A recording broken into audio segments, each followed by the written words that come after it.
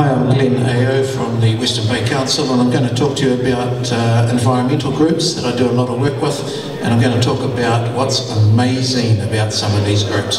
Hopefully it'll give you some good ideas about things that you can do yourself. An audience of 0 shouldn't be too hard.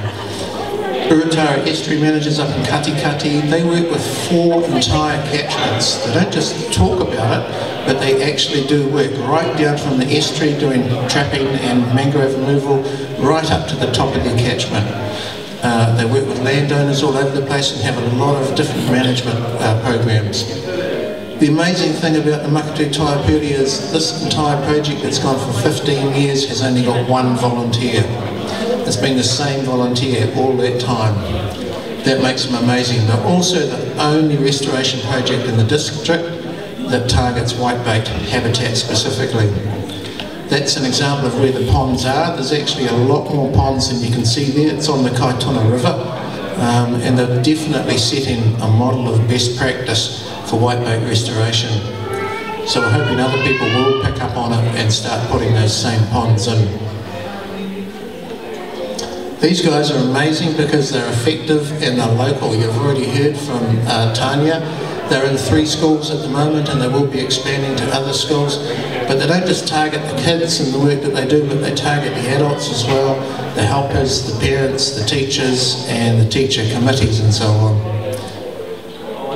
More from them, they also have these things called biodiversity management plans. You should take note of that because they get a lot of money, $193,000 over 5 years, and they provide a lot of employment for locals to do the work out there that needs to be done. There's only a certain amount can be done by volunteers, and then you have to think about funds.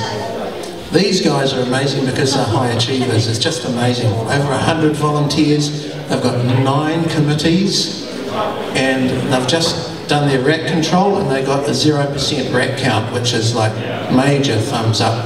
That's a mist net on the left hand side there that they catch kōkako with. They also have a paid volunteer coordinator, which is making really big changes to the way that that trust is able to work and look after so many committees and people. Those are all the things that the volunteer coordinator does.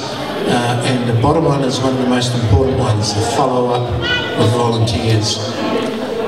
Ongateti, they're amazing because they're a true social enterprise. They generate their own finances year after year, decade after decade in fact. They take through a lot of school groups. They've got 92 beds. They also do weddings and conferences, and they have bushwalks and all sorts of education related to the bush. Working with them is this group, Ongateti Forest Trust, and why are they amazing? They're amazing because they work with so many other groups and they work with them really effectively as well. Look, they've got the deer stalkers working with them and forest and bird at the same table, which I think is pretty cool. They've also done translocation of weka, but most of the weka unfortunately got chased away by dogs. These guys are amazing because of their close relationship with tangata whenua. In the estuary that they're working in, this is the birth of the takitimu waka, so when you're paddling out on the water you can actually see it.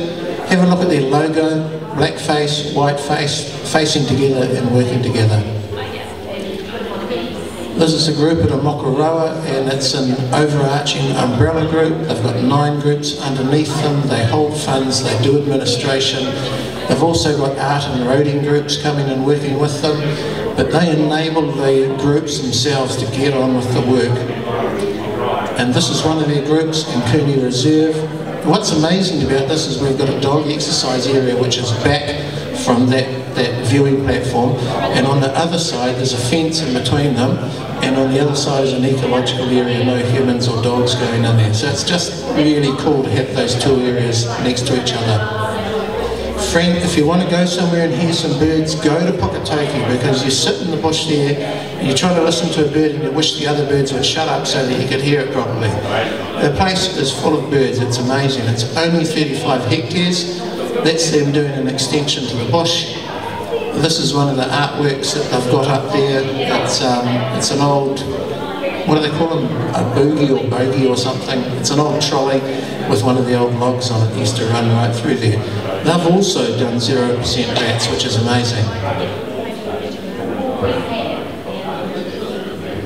Pest free of Makaroa. This is of interest to Te Puke because we're talking about maybe having a rat-free program here in Te Puke. These guys have their entire peninsula covered. They've got around about 100 landowners that trap and poison rats on their properties. They've been doing it since 2005 and they're quite happy to keep on doing it. So my question to you is, what's amazing about your group and what could you be doing given those examples? What are some amazing things that you could be doing? Oh, and I almost forgot to mention another amazing group, which is Enviro Te Puke, who are doing the Expo here today, which is amazing. That mirror is just have a look in the mirror, have a look at yourself, see what's going on, all of these people and all of the different stands that are here today. And then maybe bringing you predator-free Te Puke sometime in the future. So there's a table over the back there that you can talk to them about that. So that's it, my 20 seconds have all run out. Thanks very much.